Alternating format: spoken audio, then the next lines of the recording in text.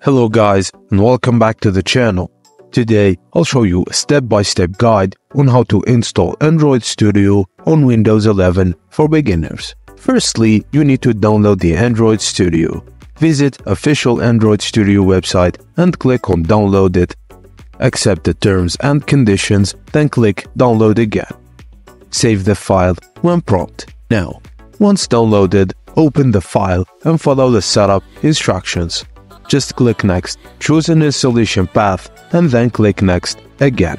And finally, just click install to start the process. Once installation is finished, click next, then finish. When you launch the Android Studio, choose Don't Import Settings. Then click OK to start Android Studio and let it find available SDK components. In the welcome dialog, just click next, then choose Standard Installation. Select a theme like light or dark, then click next.